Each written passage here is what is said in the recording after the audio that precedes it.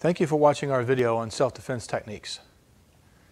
This video is for a technique called Defying the Ram, and it's required for intermediate students at Ellis County Martial Arts.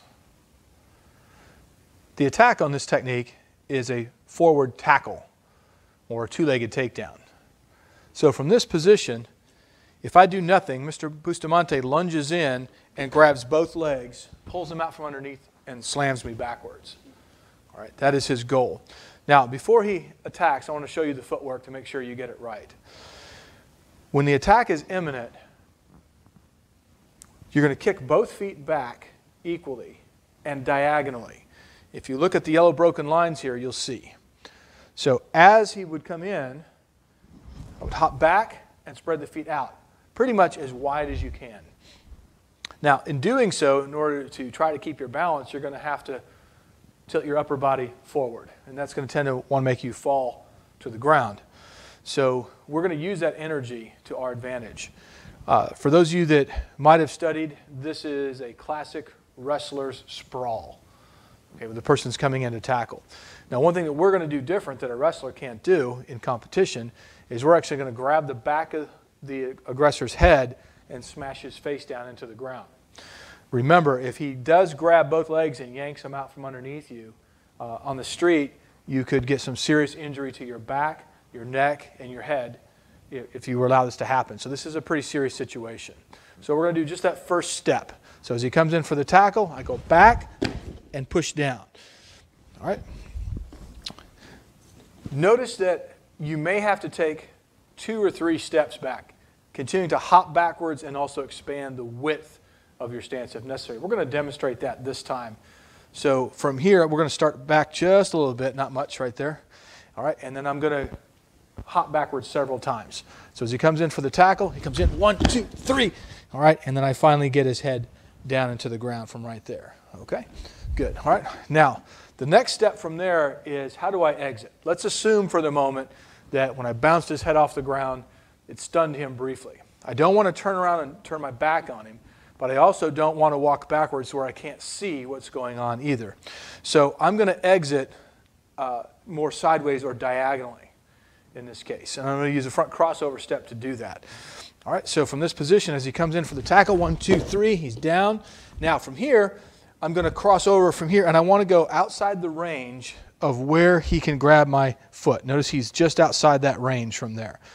All right, so if nothing else happened, I would continue to exit from here, all right, being able to see who was behind me and also keep an eye on my opponent at the same time. All right, the what if on this technique, I'm going to have you slide back a little bit, Mr. Bustamante. The what if on this technique is that what if as I cross out, he starts to get up, like in a push-up type position. So if I cross out from here and he goes to get up and I do nothing from here, he's going to lunge forward and come in with the tackle again. Remember, that's what he tried to do the first time, so he's probably going to try that again from there. So what I'm going to do is use the potential torque energy that I've created by the crossover step, and I'm going to use it as a roundhouse kick into the rib cage. Now in class, a lot of times you'll see the partner will lay completely flat and stay there, and then the kick goes over the top of them. And that's because they're concerned that their partner is not going to have enough control and they're going to get hurt. But we're going to demonstrate what would actually be happening.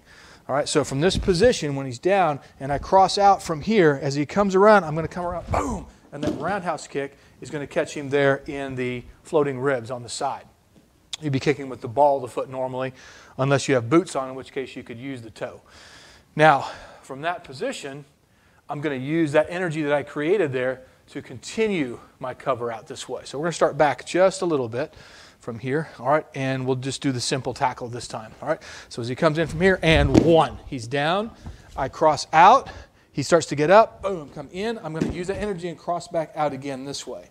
Now I want to step back out in this direction behind him so that he can't easily see me. He's got to swivel his head around and figure out where I went, okay? Now, go ahead and go back down, Mr. Bustamante. All right, now from here, we want to leave, but we realize we aren't done and he's going to get back up again. I don't know which way he's going to roll, one way or the other, so you have to play this off of what he does. But we're going to use a hook kick from here to the face as he comes in. Now, what footwork you use with that hook kick is going to depend on how far away you are. More than likely, you're going to use a shuffle hook kick. But if you're too far away, you might need to use a crossover hook kick. It doesn't matter if you do a left or a right hook kick. It depends on what stance you end up in.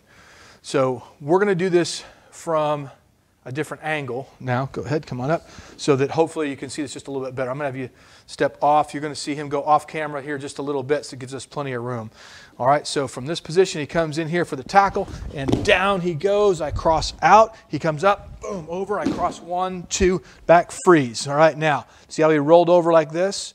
Now, in this position here, a shuffle hook kick is probably my best option. So from here, I would shuffle in, hit him with the heel and the head from this position, and then I can come back down and cross back out again as normal. All right. But if I had continued my cover out from there, I crossed out, and let's say I was all the way back here, and he starts to get up. Now from here, I'm going to need to use the crossover hook kick to come in to get the distance coming in from that position. So as you practice, this being an intermediate technique, you should be able to decide which footwork you need in order to make this work with the hook kick. All right, let's do this from a different angle one last time. All right, so from this position, as he comes in for the tackle, all right, go back and down and cross and kick and cross again, come back up and hook. And then from there, you can cross back out again and check your surroundings. Okay. Defying the Ram. Thank you.